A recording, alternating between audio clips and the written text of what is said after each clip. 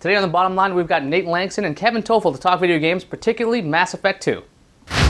Try GoToMeeting free for 30 days. Visit gotomeeting.com/techpodcasts. Mass Effect 2 has been out for a little bit and is getting rave reviews. Nate, you just did a review of this game. First, could you break it down and explain to the audience who may be unfamiliar with this game, what is Mass Effect 2 and will fans of the original game like the sequel? Well, okay, so Mass Effect 2 basically is a sci-fi RPG. So you take on the role of someone called Commander Shepard, and essentially you're fighting for mankind in the galaxy. And there's loads of dialogue and sort of talking to the characters and getting to know people's backstories and things like that. But there's also an element of action and kind of third-person shooter, so going around and killing a bunch of aliens and stuff, which is pretty cool. The reason why I was so interested in Mass Effect 2 is that I actually hated the first game. I really hated it. I thought it was one of the worst games I played in 2008. So I went into this game quite skeptical and have come out of it thinking it's one of the best sci-fi games I've ever played, ever. And I'm a huge RPG nut, so you know that's pretty sort of quite interesting for me. Kevin, I'm sorry, Kevin, for the ads, this game looks really epic. I know when that ad comes on TV, it looks like a freaking movie's breaking out. More generally, do you think that games have gotten too complex for the casual gamer? Do you think they're bringing in new kinds of gamers because of their complexity? Because this thing isn't like a 4 or 5 hour game. This isn't something you play like for just a little bit. This is something you commit a lot of time to. It's like, Nate, I think it was what, 50, 60 hours for this game? Is that right? About 50. Yeah, I spent about 45 hours on it or so, which is quite average, I suppose, for an RPG. So, Kevin, who do you think this is appealing to? Well, you actually just hit a couple good points. One, I haven't seen as many television ads for any other video game other than Mass Effect at this point, which really blows me away. They're really trying to widen the audience and the appeal. Two, Nate just said how much time he had to invest in it. I look at these types of games as an investment. So who are they for? They're for people who have the time or are willing to spend the time. It's not something you can casually sit down and eat in bite-sized chunks either. I think it's the kind of game that you need to sit there for a couple hours to really make some progress. So are games too complex, and who's it for? I think there's still a wide variety of fun shoot-'em-up games that you can just play for half an hour. And then there's the investment-type games where you get a rich backstory, just like Mass Effect 2.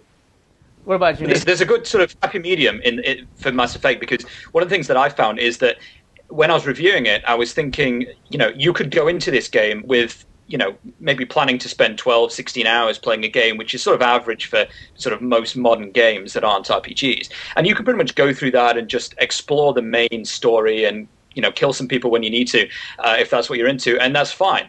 But if you want to, you can really drill down into the sort of the characters' backstories and side quests and missions, and there's whole loads of stuff that you can really get into there. And I'd say you know you could easily spend 60, 70, 80 hours on this game if you wanted, but you could probably race through it in maybe 10 if all you wanted was sort of the main meat, as it were. I mean, there's games like Fallout 3. I spent about 180 hours playing Fallout 3, including all its DLC, which is just to look back and think of the amount of days that I've spent. I mean, I could write a book in that time almost, you know, and instead all I have are like 1,000 achievement points and, you know, a talking point on a podcast that I did that. And like, it's it's bizarre. Sorry, go ahead. I was going to say, I'm actually curious, Nate, what was so different about Mass Effect 2 compared to Mass Effect 1? And the reason I say that is because, one, I absolutely love Mass Effect 1, and I haven't yet played Mass Effect 2. And I'm curious, what's the difference there? You know what? I don't know. I honestly don't know what's so different. What I found so different, like when I was playing through Mass Effect 1, I was frequently bored and I was getting distracted and going into other games. And maybe I just had more to do at the time than I had sort of in gaming. Maybe I had more gaming distractions at the time. And so I'm quite tempted to go back and try and play it again. I just remember not being pulled into it. Like the characters didn't captivate me, and I just found it getting... So the dialogue was just annoying me, and I just didn't care about the characters. And in an RPG, that's really bad because there's so much character involvement in these stories that if you don't care about the characters, you're pretty much not going to care about the game. Whereas for Mass Effect 2, I don't know, I just found that the characters were more interesting, and the way the game worked and how you sort of advanced and leveled up and things was just really different. So I'm not sure.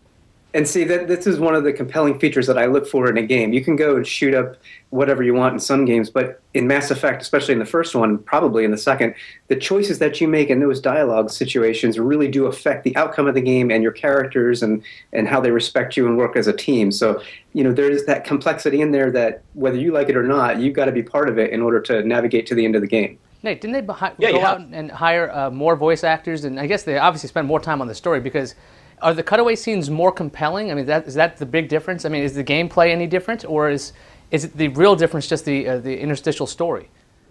I think it's the characters, really. I just found that the characters themselves were so interesting. You know, there's a really interesting scientist guy that you pick up quite early on in the game, and he's just such a weird character that you just like hearing speak. And I just found that I wanted to keep talking to him because I just liked the things he said and the way he said them, and that made me then care more about his backstory. And that, you know, was a few hours of gameplay right there. And there's probably 10 main characters that you sort of have on your team. So that was a huge difference. I didn't care about any of the characters in the first game. I didn't even like my character. So, you know, if anything happened to them, I'm not really bothered. You know, if they want to shoot me in the head, fine, I don't really care. Whereas in this one, I genuinely cared about these other people. All right, guys, I think we're pretty much out of time. Our thanks to Nate Lanxon and Kevin Tofel for being on the show, guys, again. You can find Nate online at wired.co.uk, and you can find Kevin's stuff at jkOnTheRun.com. You can find TechV everywhere, of course. You can even subscribe to all of our shows. The info is at techv.com. I'm Aya Zakhtar, and thanks for watching. This show brought to you by Petco. Go to petco.com/techv10 or use promo code techv10 and get 10% off any order.